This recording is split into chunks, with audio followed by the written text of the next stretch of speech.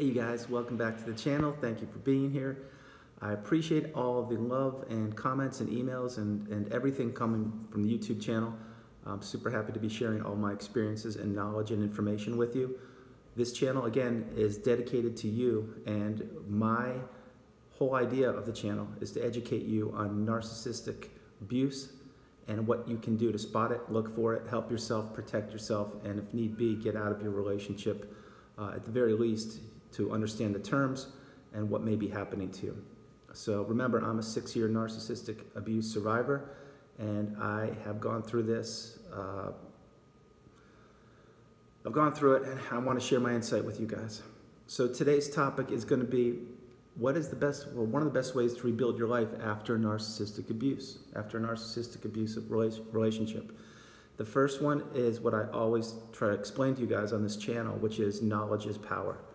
The more you educate yourselves and the more you understand what you went through and look for the signs and try and figure out exactly what happened, basically putting the pieces of the puzzle together and understanding that in fact you did suffer narcissistic abuse or to some level, and educating yourself. Because one of the main problems with narcissistic abuse is that, again, it happens behind closed doors. And when it does, you feel isolated. And when you're isolated, you really don't have anyone to turn to talk to, and to bounce things off of, and to get them to understand where you're coming from. You need to educate yourself. And by this, I mean YouTube videos, Google. You can DM me, you can email me, but search and look for situations. As a matter of fact, recently I had some conversations with people on DM about, they were asking me if this fit into narcissistic abuse. And keep in mind, I'm no doctor. However, I have a six-year PhD in narcissistic abuse survivalism. And yeah, I had to say that I thought that there were some signs there. So education is key, and an awareness and understanding of the problem goes a long way in combating the abuse of the long-term lasting effects. What that means, again, is if you really dig in deep, and I'm sure you are because you're here on my channel, and you're honest with yourself, and you recognize that you were or you are in a narcissistic abusive relationship, then that's the first step. It's a massive step. It's huge. The light bulb goes off in your head, and you're now on your path to recovery and to identifying exactly what's happening. You're going to come to understand how you reacted to the abuse, or did or didn't, and why and what you did. And you're going to find out that most of the times what you did was to appease the narcissist and to make sure that things went smooth in the household or in your setting, and to the detriment of yourself. Meaning, when you did what you did, you were trying to make things smooth so there were no more arguments or outbursts of rage and things. But the education is the key to you understanding exactly the situation you were in or are in. And education is the way you're going to get out of the situation, or at least minimize the damage that's being done to you. The second point will be know your worth. Knowing your worth makes you less willing to compromise on things that matter. And what that means is, listen, before you met the narcissist, you were a certain person, and you were confident, I'm sure, and secure and comfortable and doing well and contributing to society and everything. And then, of course, you met the narcissist and things changed unbeknownst to you. You had no idea what was going on, and you were basically sabotaged slowly. And the next thing you know, you lost your self-worth. I'm sure you did. I'm sure you're like, your head was spinning, like, I would normally not be doing this. I don't understand what's happening. Why is it always me? Why do I feel all this pressure? Can I ever make the narcissist happy? All things like this. And then your self-worth, it gets whittled away. And what you do is you start changing your behavior. You as a person ultimately change to appease the narcissist. And your self-worth is at a very minimal level. And that's not how any human being should be. We're all human beings, no matter where we're from or what we look like or anything. We should all be helping each other, and we should all feel good about each other, about ourselves. We should not look to another to validate ourselves, to see how we should be, how our self-worth should be. Next one's going to be boundaries. When you rely on your boundaries to make clear lines of who you truly are and what you want, you make it easier for those around you to understand what is expected of them. There's a very high likelihood that you lost your boundaries in your narcissistic abusive relationship. By this, I mean, before you met the narcissist, I'm sure that you had boundaries. Like, for example, I won't stay awake past 10 o'clock at night, or I won't, I won't watch certain kinds of movies or things like that. Just boundaries, and they can be much bigger boundaries. Excuse me, those are just basic boundaries, but they could be much bigger ones. That all changed because your boundaries got eroded away when you met the narcissist, because the narcissist, as you know, they have their boundaries and you need to fit into those, but you cannot have your own. It's a one-way street with them. Boundaries are important for each and every one of us, meaning like maybe another example is like, okay, I don't receive texts after 7 o'clock at night. Why? Because I have family time and it's my time and I need to do things. But maybe with the narcissist, that was out the window because you needed to be there for them. These are just small examples, but boundaries, we all need them, and we all need to enforce our boundaries because we're all different. Each and every one of us is different, and we know what we need to be a productive person and to feel good about ourselves. And boundaries are a huge part of this. You can't always, you need boundaries. If you don't have them, you're going to find yourself giving, and giving, and then your tank is going to be empty, or your glass is going to be less than half full, and you're not going to have anything of yourself. You're just going to be a giver, and you can't go on like that. Boundaries are important in every aspect of your life, business, family, personal. You need boundaries. And then support networks. To get back to the person you once were, you need a support network. Family and friends often see us as the best light when we all can see the bad stuff and see the strengths that we are unable to accept in the midst of all of our trauma. Look at the strengths and revel in them.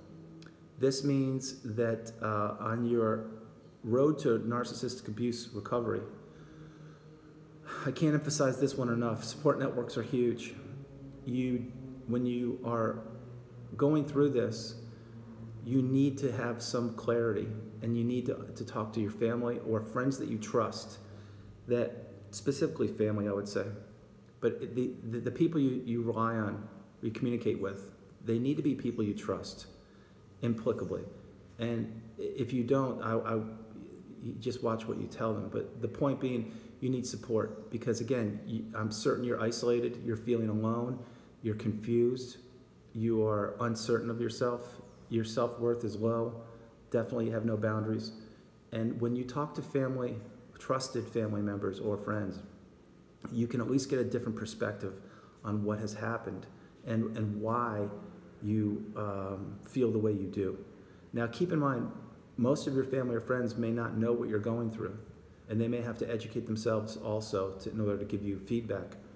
But the point being, if you reach out and talk to people, I'm talking like get on the phone, talk to them, FaceTime, Zoom, whatever means you can, or if it's in person, it's even better.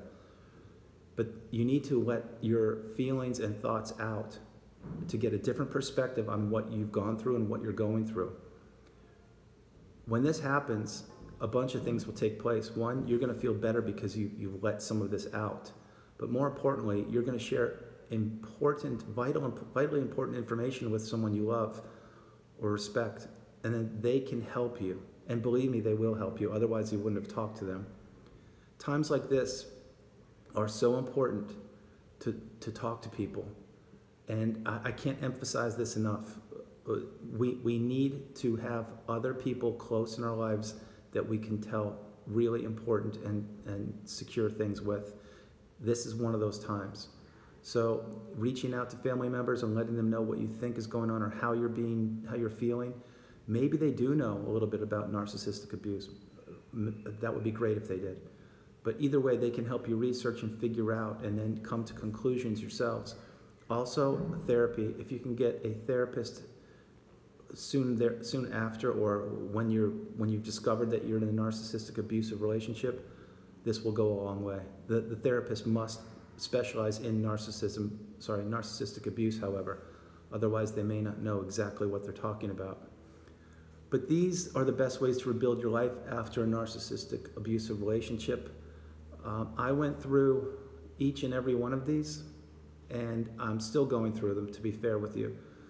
You need to become yourself again, which means a complete person, a confident person, and a person that knows their worth. Setting boundaries is one of the ways to do that. All the knowledge you're gaining from my channel is another way to do that. Support networks means family and friends, and talking with close people in your lives to let them know what's going on, and to educate them so they can help you. All these things add up, and what you're going to find out is there's going to be a time when, believe me, I know you're not feeling well now. I understand, I've been there. But the more work you do on yourself, and the more introspection you do, and the more you understand what is going on with you and how you're being treated, the better off you will be. Now, all this means is that you need to educate yourself and be honest. Don't make excuses up for the narcissist. Don't say, oh, well, they just had a bad day. No, none of that. This is the time for you.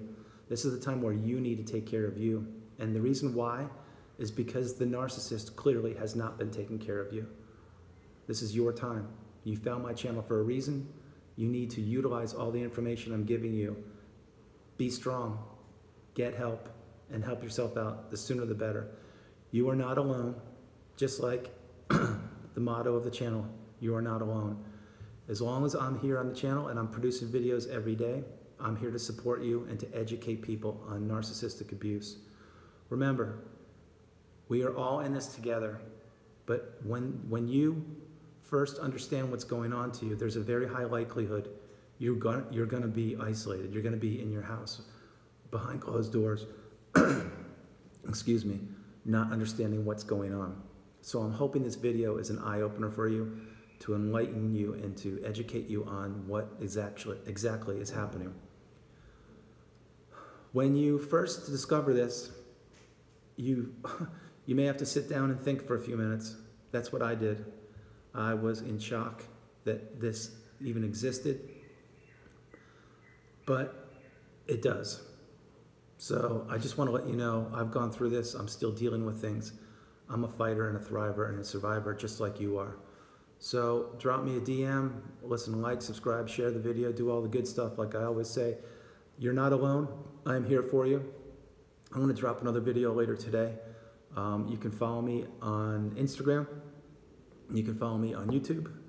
I've got a little Twitter following, and I'm always here, you guys. So whatever you need, let me know. I love you all. You're not alone, and I hope this has been helpful for you. God bless you.